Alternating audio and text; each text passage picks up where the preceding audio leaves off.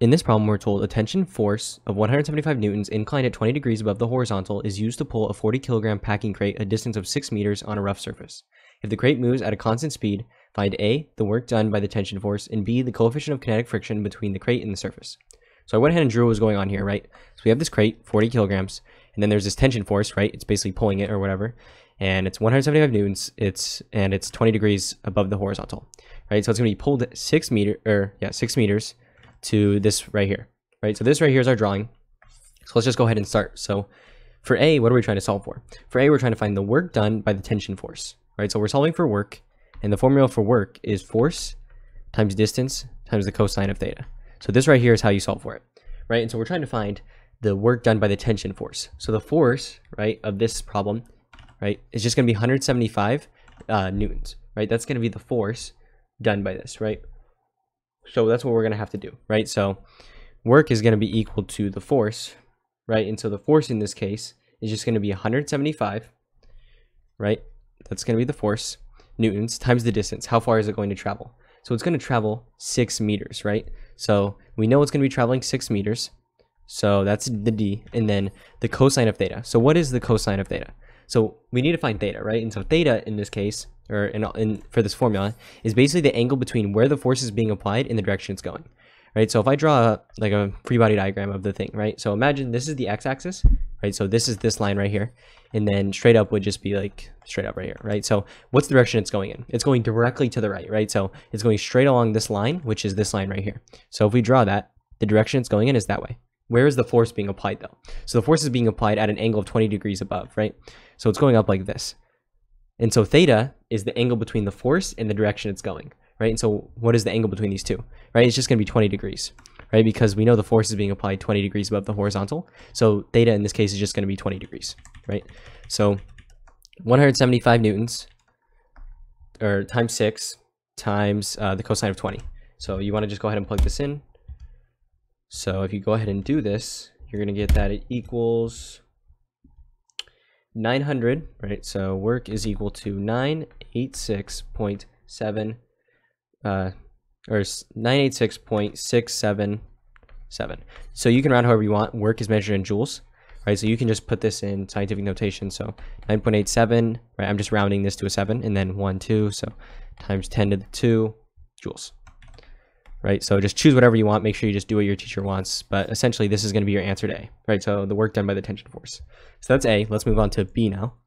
So B, we're trying to find the coefficient of kinetic friction between the crate and the surface. So we're solving for the coefficient of kinetic friction, or mu sub k, right? So this is just a Greek letter. It's basically the coefficient of kinetic friction.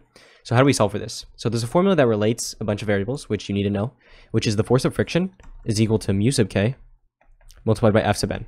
So this is the formula we're going to use to solve. And I'll explain why in a second. But essentially, right, if we want to solve for mu sub k in this formula, we need to divide both sides by F sub n, right? We just want it by itself.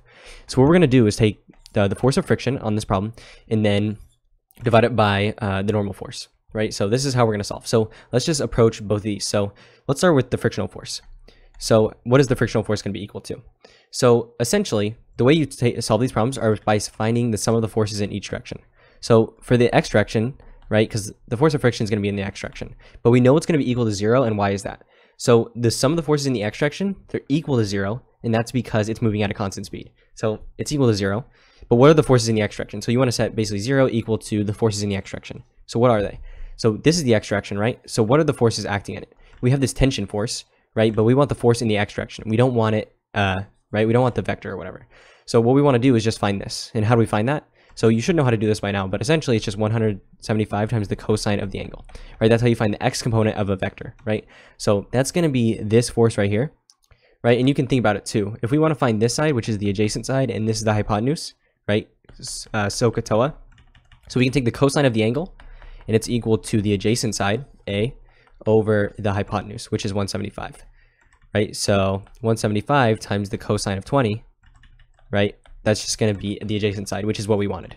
So that's how we get 175 times the cosine of 20.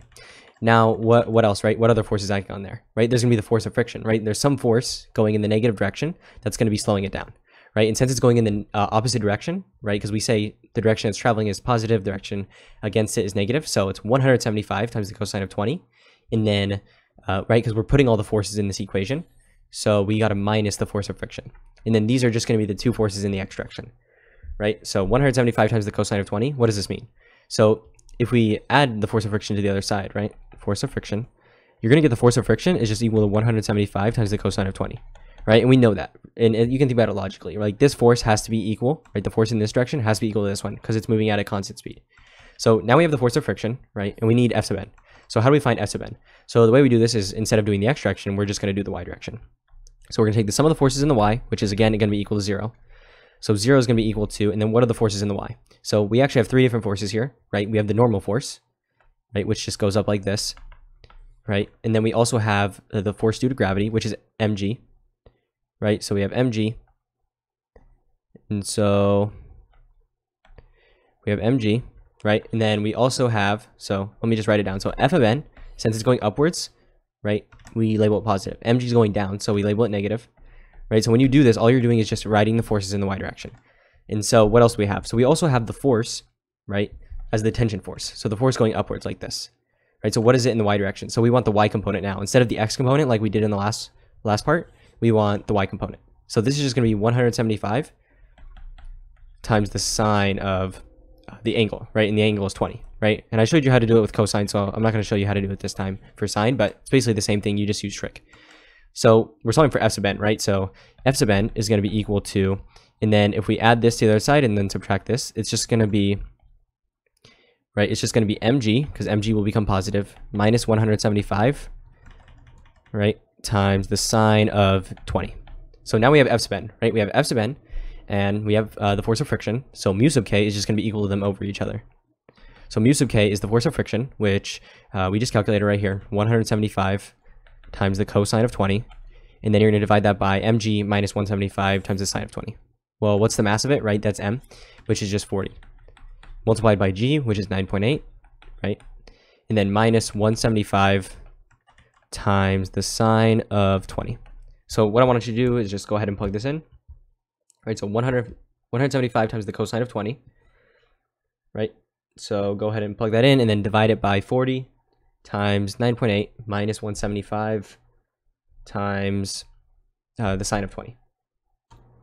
So when you go ahead and do this, you're going to get mu sub k is equal to 0.495. So this is what you get when you plug it in the calculator. But yeah, so this is mu sub k, or your answer to B, right? So the coefficient of kinetic friction, this is B, and then this was your answer to A. But yeah, these are your answers, and hopefully you found this useful.